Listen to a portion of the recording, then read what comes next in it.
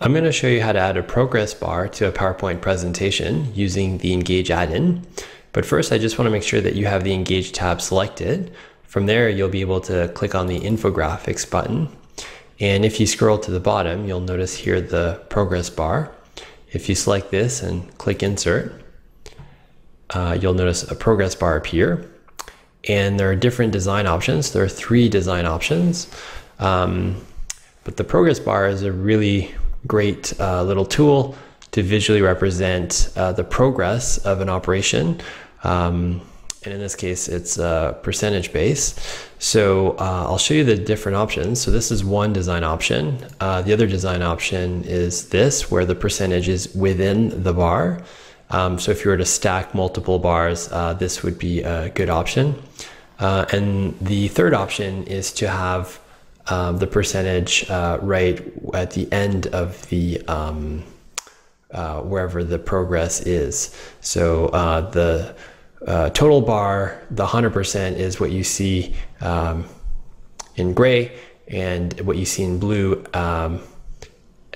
represents the progress, which is to say the 71%.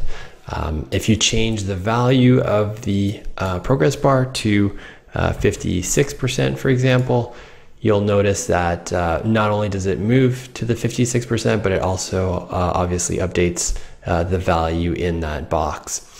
So if I go back to the first option, depending on the design that you choose, there are design specific options here. So in this case, you can decide to put the 56%, the percentage value, at the northwest position.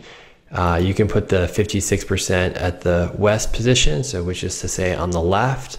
You can put it on the right, which is to say the eastern position. You can put it at the south position and the southwest position. And so it really lets you decide where you want to put the percentage label. You can change the value, so I'll just go ahead and change this value to 78%. You can change the thickness of the progress bar. You can make the corners rounded as well if you wish.